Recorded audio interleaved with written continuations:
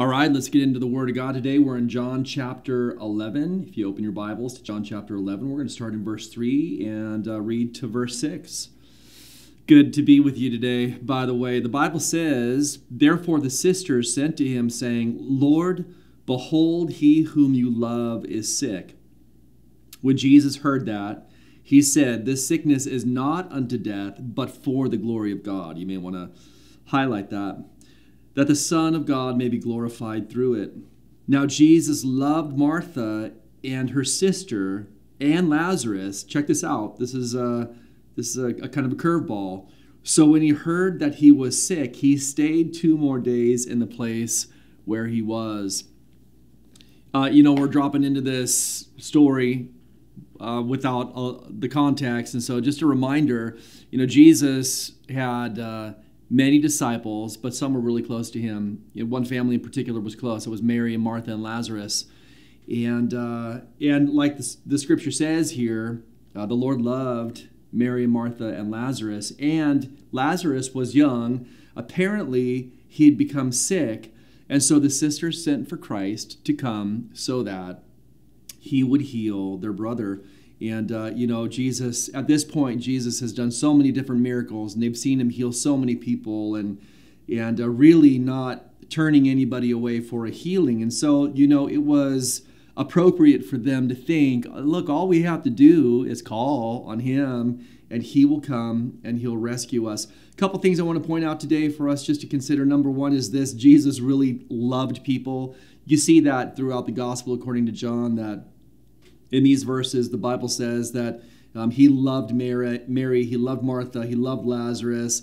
John calls himself the disciple whom Jesus loved. At the end of the gospel account, he says of Jesus that he loved his disciples and he loved them to the end. And so, what was remarkable, I think, from John's perspective was that Jesus really loved people, and it's just a good reminder for us. Real easy to get caught up in causes and so many things that might distract us from what really matters. And so you think this morning, well, what does really matter? What really matters is loving God and loving other people. In addition to that, I think it's interesting here that while Jesus loved them, he did not come immediately to rescue Lazarus from the sickness. In fact, it's kind of counterintuitive, right? I mean, there's this great expression of love that John says Jesus had for this family, and yet verse 6 says that instead of coming down right away and taking the sickness away, he stayed for 2 more days. He waited because there was something greater that God was doing. Sometimes love waits. Sometimes love waits. I know that's hard. I know when we are in need of the rescue, when we are in need of the deliverance, when we're in need of the healing, we want that healing to come immediately. And you know how it works as a human. When it doesn't come immediately, sometimes we question whether God really loves us. And, we do know that God has a perfect plan for our lives.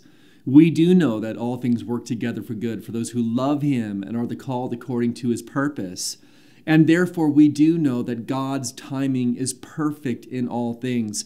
Little did this family know that there was an amazing miracle, far greater than just the miracle of the healing of a sickness. Far greater than that miracle, there was a great miracle that Jesus had in store for this family so that the glory of God might be revealed. The glory of God connected to the holiness of God. The holiness of God refers to the infinite perfections of God, his infinite value, his infinite worth. The glory of God is the manifestation of that holiness. So what I'm saying to you today is when he works the miracle, when he performs his will in your life, it brings glory to him. It expresses who he is. And I just want to encourage you today that is worth waiting for. I don't know what you've been waiting for. I don't know what you've been pleading with God to do. I don't know what miracle you're hoping that he executes in your life. I don't know how long that process has been of really seeking his face and asking for it to come. I can tell you this, though, that he will be faithful and his timing is always perfect.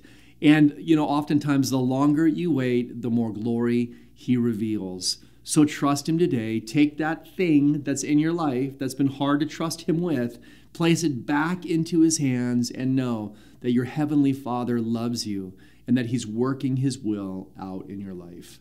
God, thank you so much for your word and the encouragement and the reminder that love waits. Sometimes, God, the rescue doesn't come when we want it, but we do know, Father, that ultimately it will come because you're always faithful. Strengthen your children today in Jesus' name.